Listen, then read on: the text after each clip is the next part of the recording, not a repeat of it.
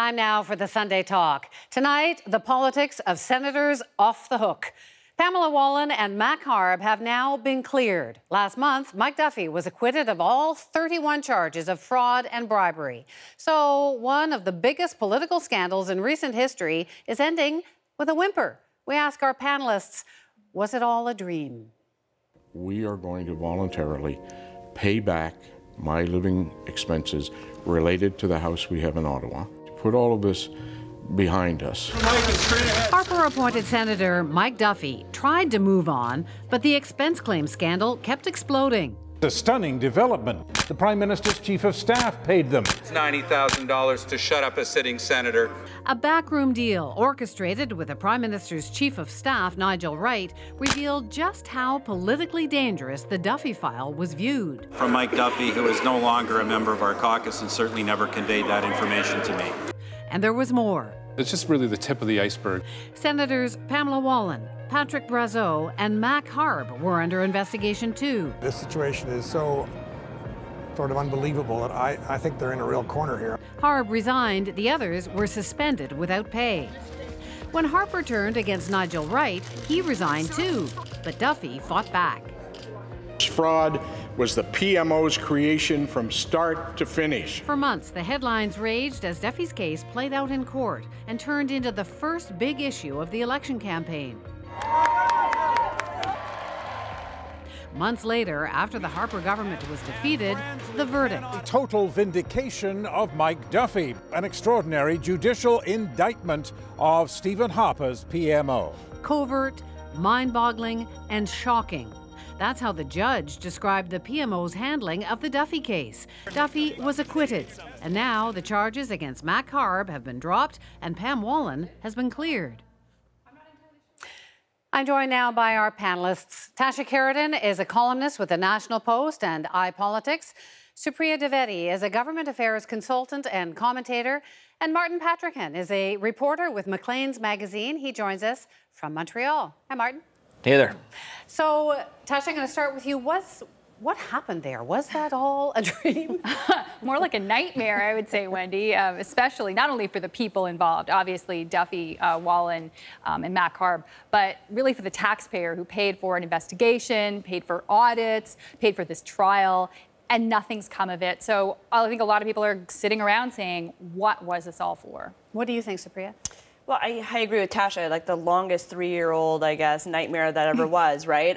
Politically speaking anyway. I don't think, though, that we should be conflating the issue of not being able to bring forth criminal charges and to be vindicated on the criminal side to say that nothing did happen. Because, I mean, we are still talking about it. I think more and more people are aware now of the Senate's inner workings and how politically fraught that is as an institution.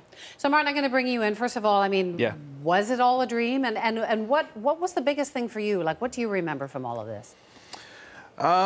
Sort of two things. I mean, you touched on a little bit on the intro there. The PMO, to the extent to which the PMO went to cover this all up, and there's a huge contradiction in there for me. You know, this is a government, the Stephen Harper's government, that came in 2006 saying that they're going to get rid of the whole thing. 5 years later, all of a sudden, the Senate is part and parcel of their re-election campaign. That was surprising, and also this is surprising, but also not surprising, was the sort of pan-partisanship of the whole thing. You know, this wasn't just a conservative thing, it wasn't just a liberal thing, it was everybody was at the trough.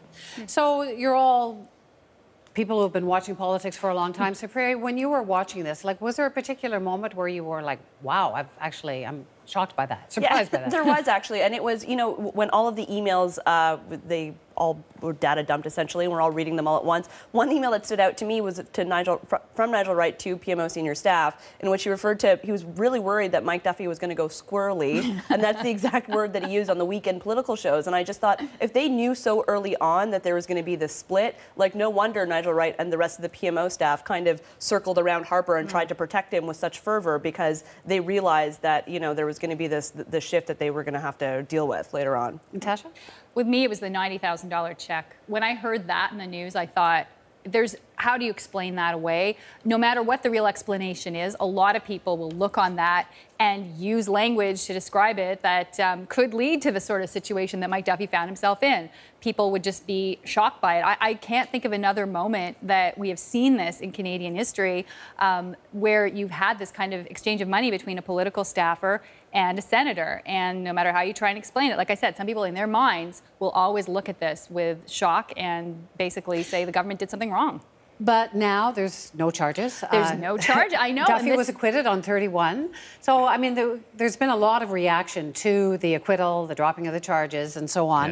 Yeah. We'll get all of your views on how this got so big in just a moment. But here's the view of two senators. Actually, one of them is now a former senator. Leo Housakis, who was Harper's speaker, the leader, the Conservative leader in the Senate. And then from Hugh Segal, who is now a former senator, on what they thought led to all of this getting so huge. The pressure that they put on this institution at the time on allegations and insinuations and accusations that hadn't been vetted by the RCMP and hadn't been vetted with various organizations, in large part took place because of media requests and media pressure. The politics of the day can determine who is subject to a criminal investigation because it might be politically convenient for the government of the day, has to be set aside as completely unacceptable. Two very different views there. What do you think? Is it media's fault, or were senators thrown under the bus for political reasons? Tasha, who do you blame?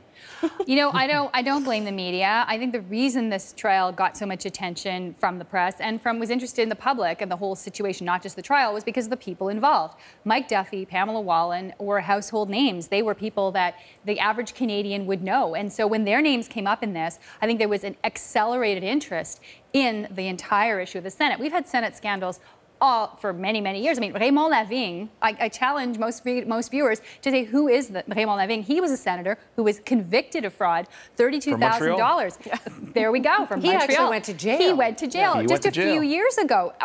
But, you know, he's not a household name, so I think that didn't make the news as much. Yeah, but no one went to jail here. Well, no one did go to jail. No one was convicted. But they were not.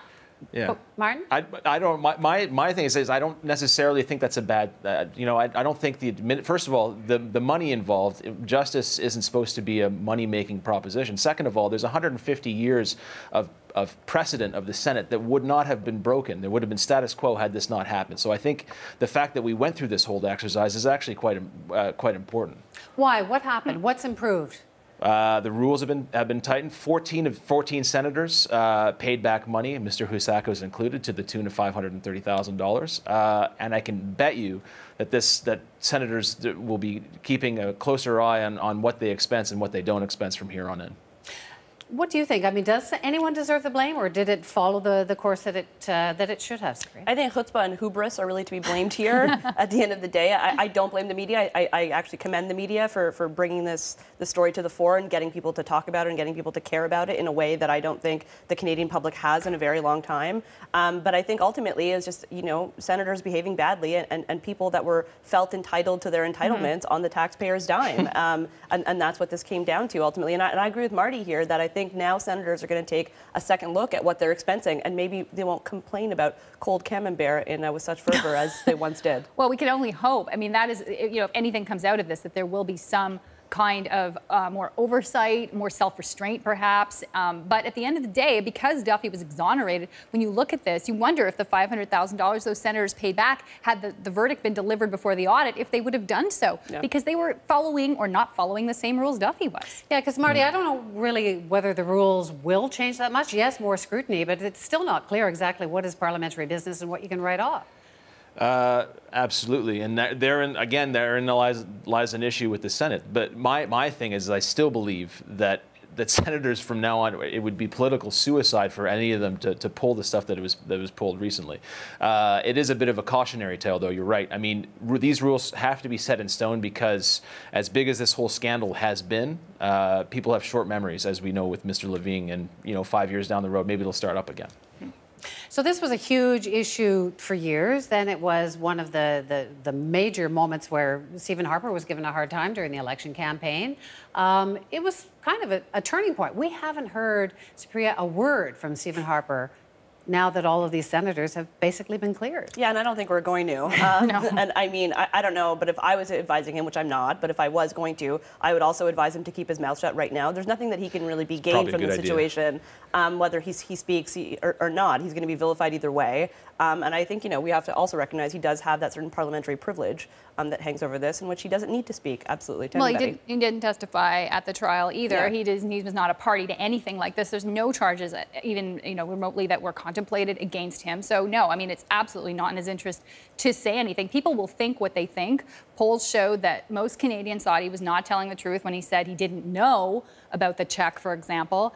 But, you know, there's, like I said, no charges. There's nothing attached to this that you could call fraud or anything else. I don't even know, Martin, whether anybody has actually asked him for comment. There hasn't even been a no comment on the verdicts or lack of any court action. I don't know why he would say anything if he was asked. Look, everybody knows, and the reasoning behind why people didn't necessarily believe Stephen Harper is because, as I said before, he doesn't like the Senate. That was something that he based a lot of his academic career on, wrote a lot about Senate reform, promising to bring it in, and then did exactly the opposite once he was in office. Well, he tried, though. He sent a reference to the Supreme Court, which got nowhere. He tried. He also appointed 59 senators. Like, those are getting close to Trudeau numbers. Well, Justin Trudeau's appointing them too, and this shows the fundamental problem. Independent senators. In theory, yes, independent senators appointed on reference by committee. And we won't get into the debate on Senate reform, but it just goes to show, I think, that when you've got a body that is unaccountable, people will behave in unaccountable ways and spend taxpayers' money. 100%. But I agree with that. The difference between Trudeau and Harper is that Harper came in with saying how much he disliked the Senate and used it as part and parcel of his re-election campaign. Well, there is still an investigation into Patrick Brazeau, the one senator. Still, we don't know what his fate will be in the end. But thank you so much. Thanks for joining us from Montreal there tonight. Martin, thank you. Thanks, guys.